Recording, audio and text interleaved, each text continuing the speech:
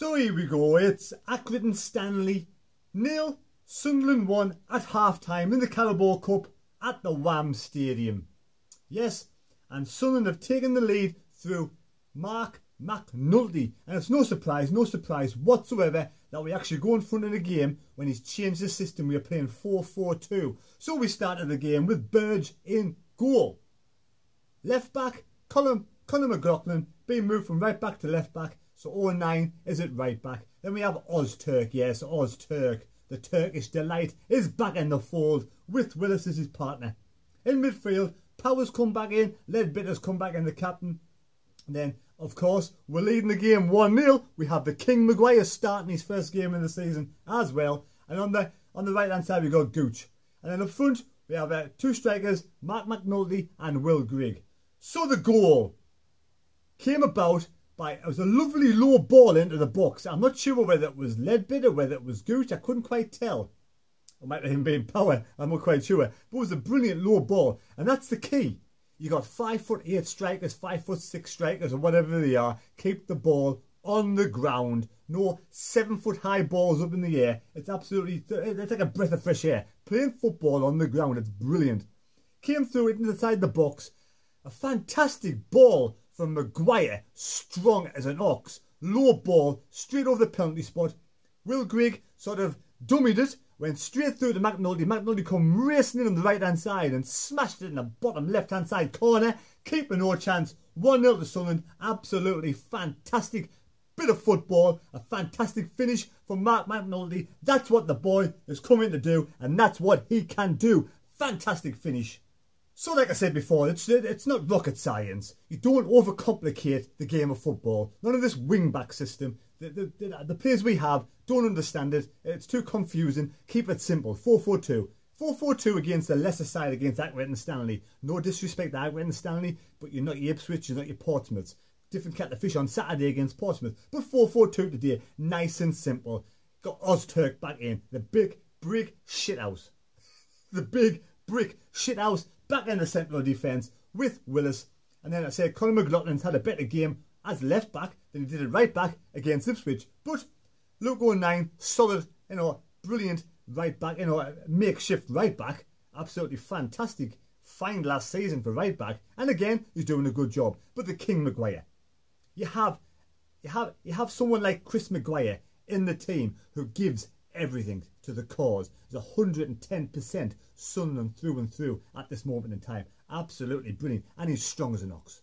Absolutely fabulous. And we've just seen what Marc McNulty can do when he gets the ball played at his feet. So hopefully now the wing back system has been, just like scribbled up in the big ball of wing back systems and thrown in the football ball of rubbishy bins. Rubbishy bins. That's it. That made any sense whatsoever? Probably not, because it came out of my mouth. But there we go. It's 1-0 at half time. And mind you, it's not like the game's not dead and buried. Accrington Stanley have had some good chances themselves, because now we're playing two front. The midfield is more wide open. So they had a good chance, 1 yard out, to score the goal, and he fell on the ball. Is it possible? It happened. That's what happened. So at half time it's 1-0. Let's hope this team's going to gel together. Let's hope the team can grow as this 4-4-2 system gets better and better for this match alone, for the second half. And hopefully we can go on to win this game 2 or 3-0 and progress into the next round of the Carabao Cup. And we'll see you at full time. Happy days. So the second half started, and like last season, there wasn't much urgency in the second half. And Accrington Stanley equalised through a penalty. Yes, Conor McLaughlin, he made a bit of a push in the back of one of the Accrington Stanley players, pushed him down in the box. Really sloppy. He's been one of the players so far this season. It hasn't sort of been firing on all cylinders. There's been a few of those players, but Conor McLaughlin, out of the new boys, seems to be taking more time to find his feet, and he sort of lost his footing and pushed the Accrington Stanley player down in the box, and they had a penalty, and the duly equalised. So it was 1 to peach, and I thought, here we go again. Our favourite scoreline, 1 to peach. Then it was time for Aiden McGeady. He came on for Will Grigg. Yes, Will Grigg wasn't fantastic again tonight. He's had a poor start of the season. But Aiden McGeady, the marvellous, the majestic, the magnificent, the motivational, the magical Aiden McGeady waltzed past 3 players and slotted the ball past the hapless goalkeeper in the left-hand side. Bottom corner, fantastic finish, just inside the box. What a goal to take a 2-1 lead. And then later on, Marc McNulty done loads of work on the right-hand side, cut the ball across, and Charlie Wyke taps it in for 3-1. My man of the match has to go to Marc McNulty. Oh, what an awesome workhorse this lad is. Never stopped all night. Never gives up a lost cause. Absolutely fantastic player. Having a great match tonight. Scoring a great goal and smashing one against the crossbar to boot. So, good players. We had Maguire's had a good run out.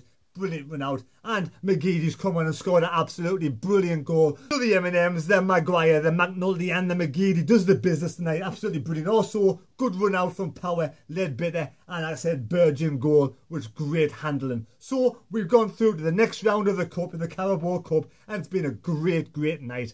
You know, considering how we've been over the last few weeks, this has been a good finish. A good finish. You know, tonight's match. It's been great the way Jack Ross has actually changed the system. I hate managers who stick, you know, just stubborn to change a system, stubborn to change the ways. But Jack Ross, you know, has seen the light. He's gone 4-4-2. I'm not saying it's going to work every single time, but we have the firepower. We have great, you know, great midfielders, great forwards in McNulty tonight, been brilliant, and McGeady scoring a great goal, and Charlie Wyke getting fitter. Hopefully Charlie Wyke will start scoring a few goals now when he gets an opportunity. But, you know, now we got Ozturk in defence. We needed Ozturk back in defence. The Ox, the Turkish delight, alongside Willis. If that central partnership can stay together, if Jack Ross can keep this partnership together and grow them together, this could be a good partnership. We get this defence sorted out, and we can keep some clean sheets. We get Conor McLaughlin back in his right position and right back. Get a left back in. And get a solid defence. The abundance of forward-thinking midfielders we have got will supply McNulty, Greg and Wyke with the assists. And we will score a hatful of goals. Yes, a hatful of goals this League One campaign. So long as Jack Ross doesn't go negative and doesn't make things too difficult. Leave the wing-back systems for another manager, another team. Let's just play our 4-5-1 or our 4-4-2, whatever suits the game we're playing. Because even with one up front, 4-5-1 against the better sides, we have fantastic midfielders who can score goals. And if the 4-4-2 works, keep playing it. If it keeps working, we keep playing it. We keep scoring a shit full of goals, a load of goals. We win matches and be happy days. But this is only the beginning. You know, we've been playing poorly so far for the first 2 matches. He's been chopping and changing systems and sides and team morale. What's he going to pick for Portsmouth? Is another conundrum for me. Is he going to pick the same side as tonight? Well, obviously he won't, because he won our Virgin goal. It'd be McLaughlin Black and goal. But who will he have in midfield? Will he keep Gibson and McGeoch, or will he keep the Power Ledbetter? Or will he do a combination of the two? And which midfielders is he going to play? McGeady and Maguire, those two are absolutely brilliant when on fully fit in midfield. Absolutely. McNulty, you are my man of the match tonight. Absolute fantastic game tonight. That's what we brought you in to do, and that's what it says on the tin, and that's what you've done. That's what it says on the Marc McNulty's tin. Well done, Sunderland. I know it's only a little stepping stone, but we're in the next round of the Cup.